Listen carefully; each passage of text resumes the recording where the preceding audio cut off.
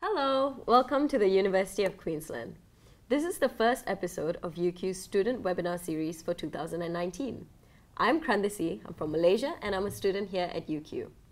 Today we're going to talk about being an international student in Australia, and I have some guests here to help me talk about this. Hi. Hi. My name's Anjali and I am studying in Brisbane doing the Masters of Environmental Management. I've been here for about 6 years now. Wow. And yeah, I'm really loving my time as an international student. That's great. Hi. Hi, my name is Ismail Al-Habsi. I am from Oman. I'm doing Bachelor of Science at major in Geology at University of Queensland. I'm getting my 4th year here actually. Wow. Yeah. That's really cool. Hi. Hi, my name is Dion. I'm from Singapore. I started in UQ in 2013 with a Bachelor of Communications, majoring in Public Relations. And right now I'm in my final year, just finishing up a Masters of International Relations. That's really cool. Thank you. Okay.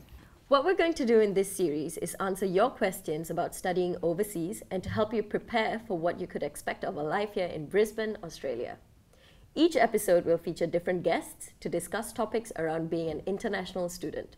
So, let's get into it. Talking about studying in Australia is a very fun topic for me because I'm an international student too. The stories shared in today's episode are all true and are personal experiences from myself and our guests to help give you a better understanding of what it's like studying internationally. Let's begin by learning some quick facts about Australia, Brisbane, and UQ that could entice you. Australia is one of the most popular study destinations in the world. I mean, aside from the world-leading universities, it has beautiful landscapes, loads of wonderful wildlife, and amazing weather for most of the year. UQ is located in Brisbane, the capital of the Sunshine State, Queensland. We're on the east coast of Australia, about a half an hour plane ride from north of Sydney and a 2-hour flight north of Melbourne. Did you know that Brisbane was actually voted one of the most beautiful cities in the world? It was named 8th in the world by Rough Guides, and I would definitely agree. What do you think about that, Anjali? Not surprised that it was voted that. I think Brisbane is an extremely beautiful city. It's very relaxed and it has this laid-back culture that shows in an every day-to-day life. It has the best of being a big city but also a bit of small town. It's not as fast-paced, it's extremely safe, and being as small as it is, I find the people much warmer and friendlier. Yeah, Yeah. I would agree. Yeah. Brisbane is a study paradise. It is also the 3rd most popular international student destination in all of Australia. There are more than 85,000 international students in Brisbane alone. The city has a very multicultural feel, and Brisbane is home to over 200 nationalities and 220 languages. In fact, 28% of Brisbane residents were born overseas. You meet people from all over the world all the time, and it's a very relaxed place. Would you agree, Ismail? Yes, I totally agree that it's a very relaxed city and it's very multicultural city as well. The beauty of Brisbane is like a focal city and contains so many nationalities, and you could meet people from different countries around the world in such a small, and it's such a city like Brisbane. And also, if you go to the Brisbane like city, walking day to day, you will see like so many festivals, cultural festivals, and by itself, it's a good like to see all the culture of different countries in the city actually, in Brisbane city. Yeah, that's really nice. Yeah. So the University of Queensland is a world top 50 university and the reason why we're all here today. How about this? Did you know here at UQ there were 50,331 students last year? Wow. Could you guys guess how many international students there were last year? Dion? I'm guessing maybe about a quarter, about 15,000. Yep. And Ismail? Probably 15,000. Yep. And Anjali? Close to that number, 15, 16, 17. Yep. You're all pretty close. We actually have around 18,000 international students studying here. Nice. So to those of you thinking about becoming an international student, you are not alone. There are many, many more students who have come away from home from all over the world just like you. There are students from 135 different countries here. I'm from Malaysia, and I found a fair amount of other Malaysians here to make friends with and create that home away from home feeling. Sometimes it's comforting just knowing that there are people from your home country nearby. How did you go about making friends here when you first came, Anjali? I lived on campus, so I lived in a place called International House which is where I made a lot of friends, and I joined a lot of societies as well. So you join things that you like. I joined sports clubs, so you end up hanging around people who have the same interests as you. Yeah. That's how I started it. Yeah, so I was in International House too. Yeah. Yes. But coming to a new environment so far away from home can feel a bit scary when you're still in the planning phase of which university you want to study at or where in the world you will study. But with a bit of knowledge about the place, it can make the move 10 times easier. I have some fun and general information for you all about how it actually feels getting used to living in Australia, and specifically Brisbane.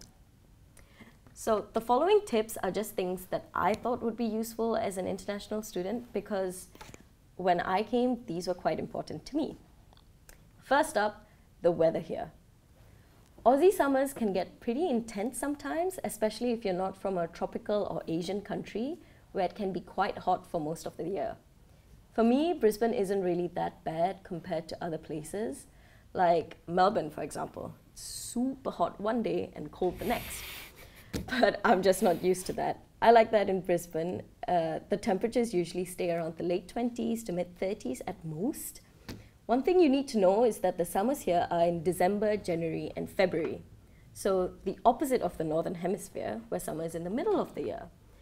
And as you might have guessed by now, the winters are the opposite as well. Aussie winters are in the middle of the year. And they are definitely not very cold in Brisbane. Ismail, what do you think about the weather here? The weather actually is beautiful. Compared back home, we have only, first of all, it's pretty much the same as back home, but back home we have like 2 seasons. Here in Brisbane we have 4 seasons, and the beautiful thing with that is it's not getting too cold and it's not getting too hot. Probably in middle of July, as you say, that it's getting, middle of the year, it's getting colder, but it's not that cold where it's getting freezing. Probably if you want to hang out, probably have to wear jackets sometimes. Yeah. So yeah, part of that, it's pretty beautiful weather. Yeah, so it can be very mild here, the weather. So now that you know about the weather here, let's talk about some of the natural beauty in Australia. Not only are you coming to the land of beaches here in Queensland, we have the world-famous Gold Coast, the Sunshine Coast, Noosa and Byron Bay, all just a short drive from the UQ St. Lucia campus. We also have some amazing national parks and World Heritage areas, which are great locations for walking, hiking, and enjoying some of the Aussie bushland. Anjali, have you visited any of the Greater Brisbane areas? Yeah, I have. In fact, I love hiking. So for me, places around Brisbane like Springbrook National Park, or even there's Mount Warning, which is in New South Wales, which is a great climb if you're into it. Absolutely love that I have options to do that over the weekend. Yeah, that's really nice. Thank you. And closer to campus, in the Brisbane city and around the inner city suburbs, you also have heaps to do. We have a number of farmers markets and food markets that you should definitely check out when you're here. There are a lot of city parks, and the botanical gardens are one of the most relaxing places I've been to, and I strongly urge you to pay a visit whenever you're stressed or need a break from your studies. You could also pay a visit to Eat Street, which is a giant night market built in shipping containers full of food. It's one of my favorite places to try lots of different food options. Ismail, do you have any recommendations in Brisbane to visit? It's a good question, actually. So many places, actually, but to highlight Mount Cootha, Mount Grafat are one of beautiful mountains here. You could go and see the entire city from the top. Also, it's a good places, to take photos in the sunrise, sundown. Also, there is Brisbane Market. It's a local market, and it happens like every Saturday. it's a very unique local market in Brisbane.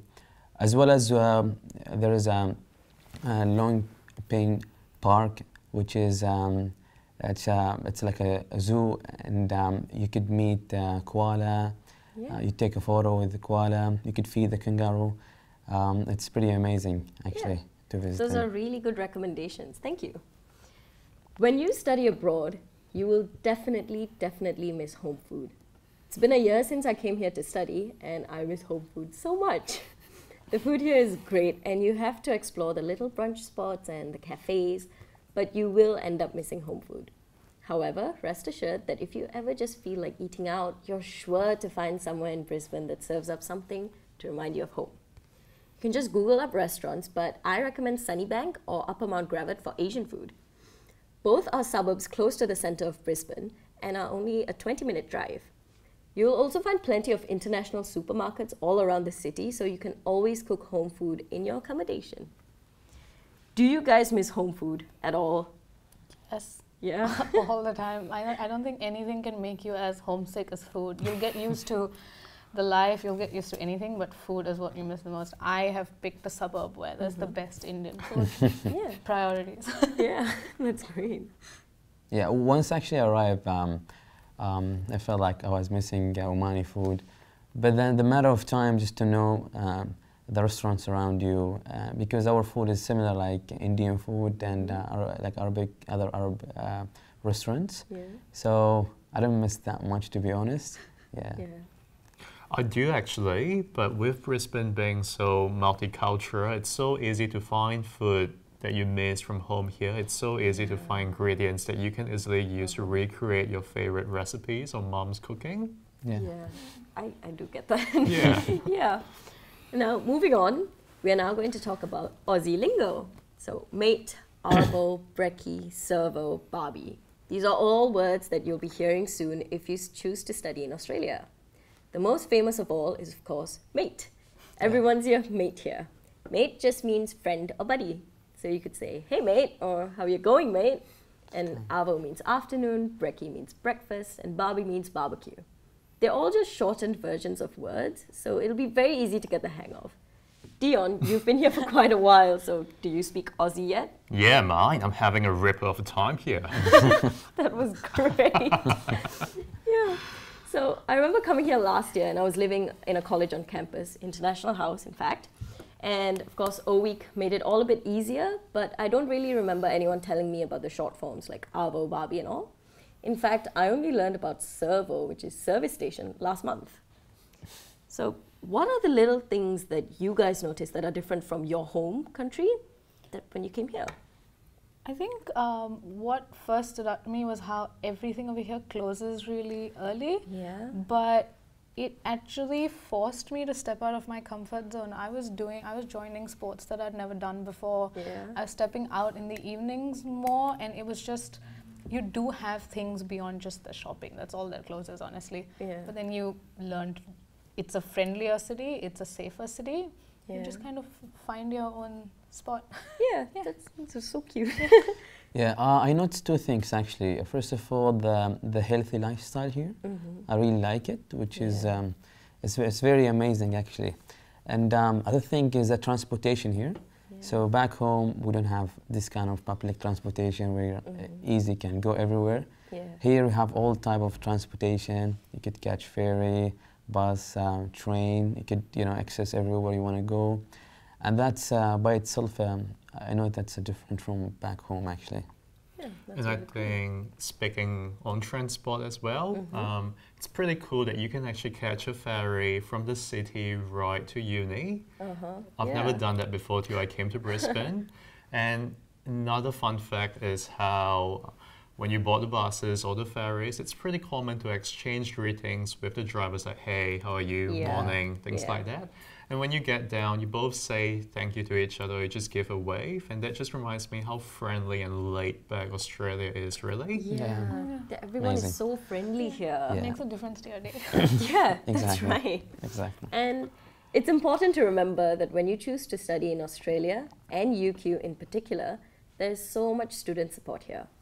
I guess the point we are making is that life's going to be different, but that's nothing to worry about. It's just different and part of the journey of being an international student and learning about a new place. When you first start at UQ as an international student, it will be so exciting. There are so many activities that help you settle in, and O Week will be a huge part of that. I have a very quick video to play you, and it'll show you a glimpse of the beautiful St. Lucia campus and some of the activities from O Week last month.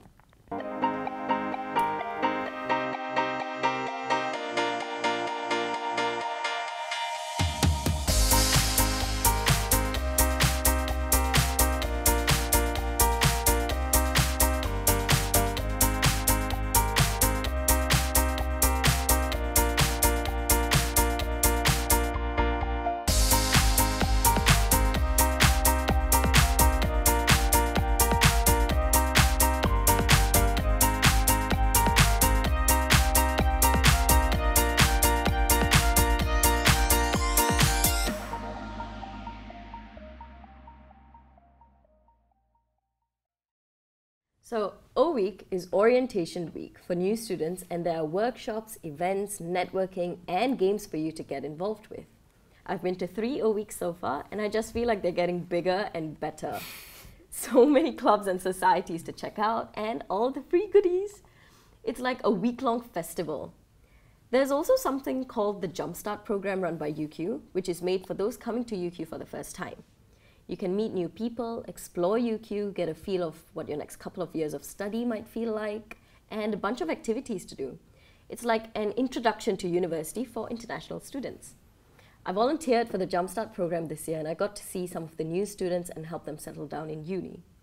But Anjali, you actually were part of the Jumpstart program. Yeah, so you summed it up pretty well. It's just that it's an introductory course. It will exposes you to an academic culture here because it is honestly quite different from home. Gives you an idea of what all workshops you can attend, where you can go, and also you end up meeting more international students before university starts, so it gives you a few familiar faces to interact with, makes you feel less alone, which actually does make a very big difference.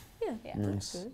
Yeah. So really have you guys heard about the Jumpstart program? Yeah, I've heard of it really, and I think it's basically just a crash course into uni life, everything that you need to know for the next couple of years, how to settle in Australia, and just basically understanding the learning culture here in Australia. Yeah, that's very well said. Crash course. Thank you for that. So the colleges on campus definitely have their own orientation week experiences too. And I'm sure the other accommodation providers do as well. I must say, living on campus is a different experience to anything I'd known before. And you instantly meet new people, you live in such an inclusive environment, and there are free events and gatherings that you can go to. I feel like living on campus can be really fun and helpful, especially if you're coming away from home for the first time. So Anjali, you lived in International House. How was it? The International House was probably one of the best decisions I made coming here, because I was 18 and coming here as a new student is very daunting. A lot of the local students already know each other.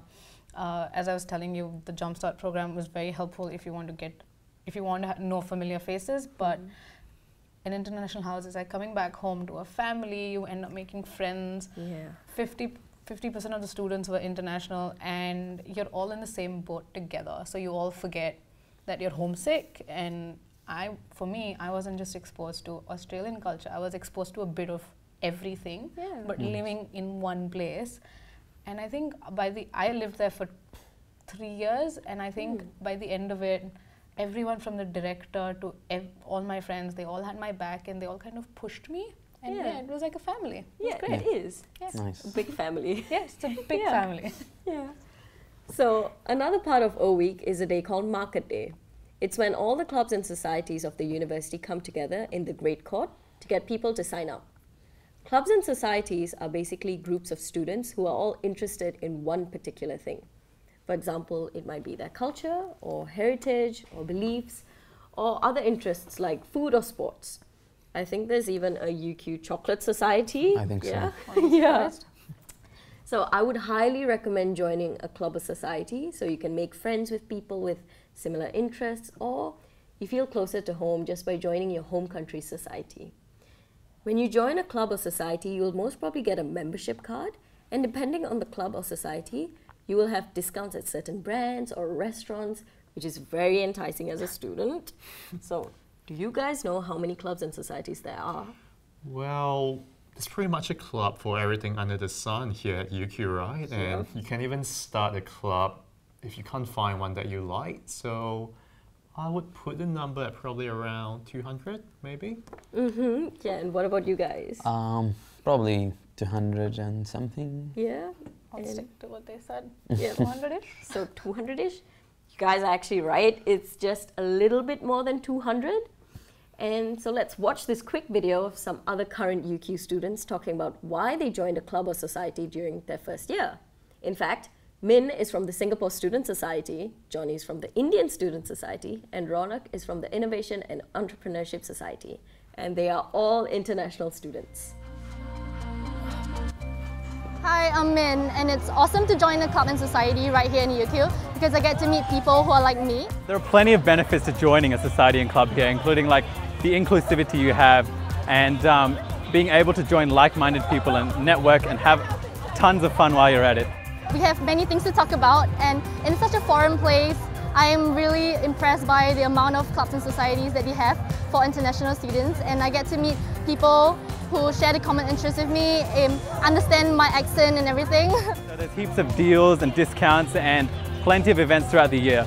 And you'll also get to meet so many new friends and make so many new connections as well. And I definitely recommend them to join a club or a society which helps them get out there, talk to people, and everyone has a talent, everyone has a skill set, and they just really want to dive deep into it with the help of a society or a club. So, I'm sure you're already feeling a little overwhelmed just deciding where to study. But when you're here, getting to know an unfamiliar campus, adjusting to lectures and tutorials, and learning new things, all the while becoming familiar with Aussie culture, it's easier than you think. You'll be making friends, you'll find some comforts, like through clubs and societies, and as time goes on, like for me now, you'll become familiar with this new place, Australia, and everything finds its way. But if you do find yourself struggling, UQ has international student support services to help. They're free to access and a great resource for all international students. Dion, you've been here for a while now, so could you tell us a little bit more about student services? Well, I think UQ provides a really comprehensive suite of services for international students. I mean, it's a really huge decision to uproot yourself and move into a different country, into a brand new culture. And I think UQ really looks after you right from the beginning or right before you even arrive. Did you know that newly arriving international students can actually book a free airport pickup service? Wow. So you have a driver that will meet you at the airport and take you straight to your accommodation. And That's great. yeah, and they make sure that someone is actually there at your accommodation to guide you in. Otherwise, they make sure you're really well looked after. And I think apart from that, student services offers a lot of support services as well. Things like housing, accommodation, and rental advice. This is your first time renting and you just need some advice or someone to talk to know about the rules, the policy, and procedures. You can make an appointment and they're more than happy to give you the ins and outs into renting or securing your own place. Apart from that, I've also been to a couple of workshops and they do have some really interesting workshops like how to avoid procrastinating because that's basically every student's nightmare. That is. How to avoid surviving on just 2-minute instant noodles. And on top of that, outside of student services, you've got employability and careers as well. I know that as international students, trying to find an internship or part-time job is really essential to our experience here. And UQ really offers support in the form of, say, you can make an appointment to meet with a careers advisor. And they might do a mock one-to-one interview session with you where you are coached on how to answer certain questions, how to present yourself, or they might even look at your resume and give you tips and pointers on how to improve it. So yeah, I think there's a lot that UQ offers to international students. You just got to go and take full advantage of it. Yeah. So when you were an undergrad student here, did you find these workshops useful? Did you? Well, I definitely went to quite a few of them, and I think it's made me the person that I am today. I'm so much more confident, so much more outspoken, and really just so much more comfortable in meeting new people, being adaptable in new situations. Yeah, that's really nice. Good for you. So getting out into the city and embracing your new home is really part of the experience and learning curve. There are multiple pages on Facebook and Instagram that you could follow or like just to get updates on what's happening around Brisbane City, what events are going on about campus, or where to find free food, which is very important. You can also check out the Australian tourist boards to see some of the great places to visit right at your doorstep when you study here in Brisbane, Australia. Getting around Brisbane is very easy. I use the public transport here and it's super, super easy and convenient. So I don't take public transport back home in Malaysia, but here it's so easy using the train or the bus, and I like it. I take the bus everywhere. Yeah. And it's so easy as long as you have a Go card. So do you guys use public transport? All the time. Actually, we use public transport to get to uni, you know, to go to the city. So many, like every day, it's a daily thing we have. For me, yeah. So I'm sure you guys have the student concessions on the Go cards. Yeah. So do you guys also use the City Cat, the ferry that comes into uni? Yes. That's Sometimes, very convenient for you. Yeah, so it's a super easy way to get around the city and to wider areas of Brisbane. So apart from the wonderful lifestyle which comes with living in Australia, I'd now like to think and talk a little bit about the benefits of being an international student. I mean, why is it better than staying at home to study? So I wondered if each of you could tell me just a little bit about why you chose Brisbane and Australia to study. As I said at the beginning, Brisbane is a relaxed city and it's a very multicultural city, and that's the beauty behind it.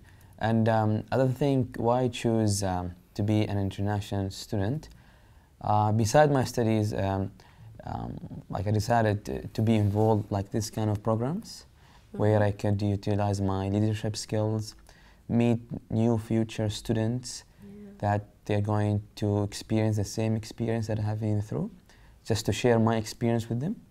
I think that's very interesting for me to be as an international student. That's nice. And Dion?